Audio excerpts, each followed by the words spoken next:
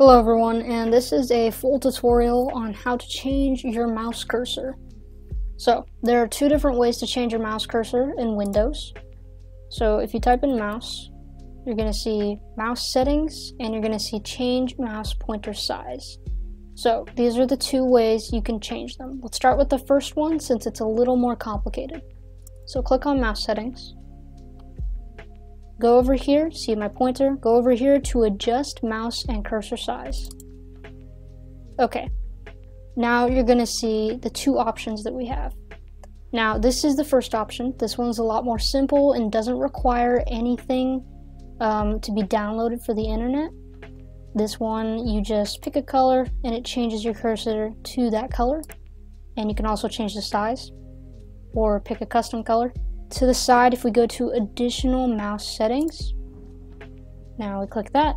Now if we click additional mouse options, this tab is going to open and we're going to click, you see we're on buttons, we're going to go to the next tab that is pointers. Now these are your cursors. These are the cursors I'm using. They all got reset to red because I clicked on red earlier. So what you're going to do is you're probably already going to have a saved cursor set. If you don't know how to do that, I'm going to show you how to do that after I show you how to do this. So, what you're going to do after you download your cursor set is go to Browse, and then you see all these. So, these are the cursors that are automatically already in Windows, and you can choose any of them. But if you want your own custom cursors, you're probably going to save your cursors to Pictures or some other folder. Here is one of the packs I downloaded. It's basically just blue. And now you see these, you're going to see the cursors. Now this is normal select. Now what we've clicked on here is a normal select, and we clicked browse.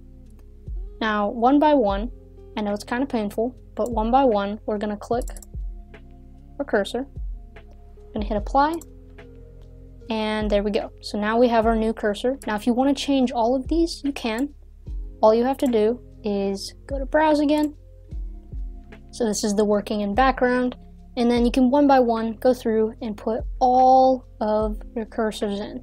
So if you want your cursor to go back to its default setting, basically just how it usually looks if you don't touch it at all, you just go to use default right down here, press it, and then press apply, and then your pointer will go back, and you just do that for all of them. You can also remove the shadow from your cursor, which may or may not be visible. Sometimes it is, sometimes it isn't.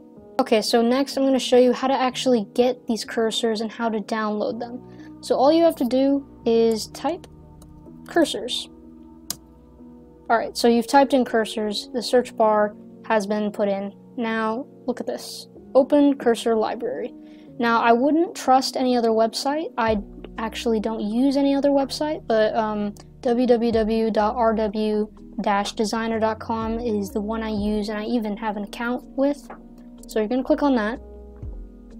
Then it's going to take you to this website. This might look like kind of a sketchy website, but believe me, it works. So if you scroll down, you're going to see all kinds of cursors, and I know some of them are a bit cringy, but whatever, people like different things. So you got a bunch of random cursors.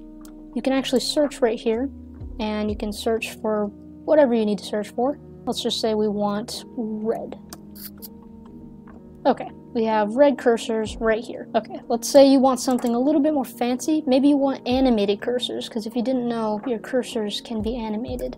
So let's try fire cursors. Okay, now that we've typed that in, here's fire cursors, Roaring Flames cursors by Chess. And let's see, so they're animated and they look pretty good actually. So if you want to download this, all you got to do is click download. Now it's going to bring you to your files obviously, and then you save it wherever you want to save it. I'm just going to save it on my desktop. So I have WinRAR, so that's why my zip file looks like this. If you want to unzip this file, you're going to have to get WinRAR, and all you have to do to get WinRAR is go ahead, go to your browser, type in WinRAR, download. Make sure it is the WinRAR website and not something that's a virus. and go here, you download WinRAR. I will leave a link in the description below for this website and this website if you're having trouble. So after you download WinRAR, since I already have it downloaded, I'm not going to download it. You're going to right click and you're going to click Extract to Roaring Flames. There we go. So now that you've done that, you can open it up and see that all of the cursors are there.